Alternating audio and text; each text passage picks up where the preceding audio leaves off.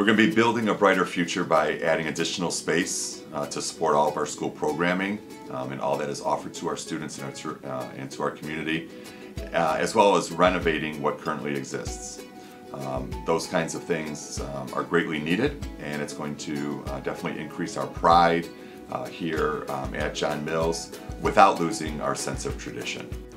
Just because the inside has changed doesn't mean the school has changed. The school is still an essential part of this community, and we'll be honoring our tradition and the history with also this bright, new, vibrant school where students enter to continue to be proud as we move forward into the next century of learners and Elmwood Park citizens, that they're able to be the best students that they can possibly be as we make them into the best possible people that we can be. The new designs are literally brighter. There are more windows, it's more open, and the colors are amazing.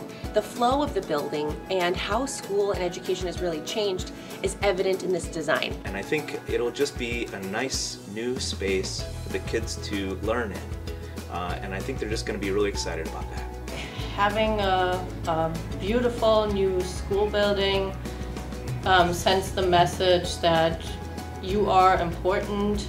Like, kids love new. How can kids not love something new? So it'll bring even more excitement to learning and wanting them to, they'll want to be here. The new construction and the remodel is really going to build a sense of community, and I think that that's really going to help bring the school into the new age and make it a brighter future for our students. I think it's going to create a positive environment. I think it's going to give kids a place to feel safe and welcome and encouraged to learn. I think it's going to be great for them.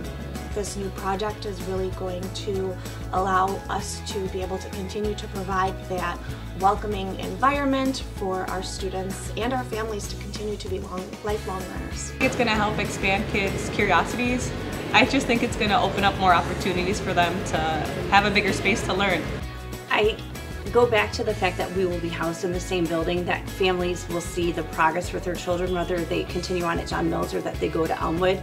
There's that continuity. I think it'll allow teachers to have more flexibility with rearranging their classroom, using the new whiteboards, having more storage. I think the new classroom setup will be more accessible for students to use materials and manipulatives. Hopefully it'll bring more people into the community as well, you know, looking at, oh, they have a new school, so things are nice in that community. It makes me proud to know that my community even asks for my opinion, to know what is it that I want in the classrooms or in the building or in the property itself.